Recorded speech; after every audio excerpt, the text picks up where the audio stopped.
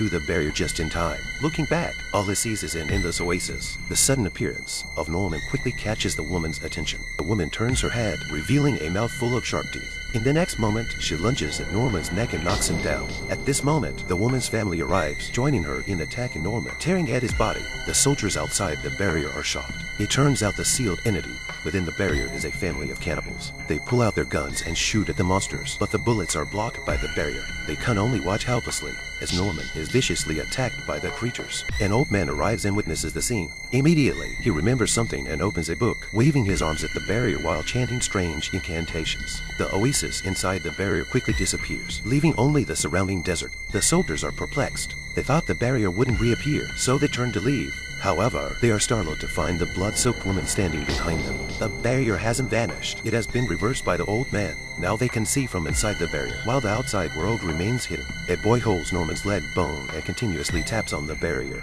The demons begin to seek the right moment for the barrier to open again.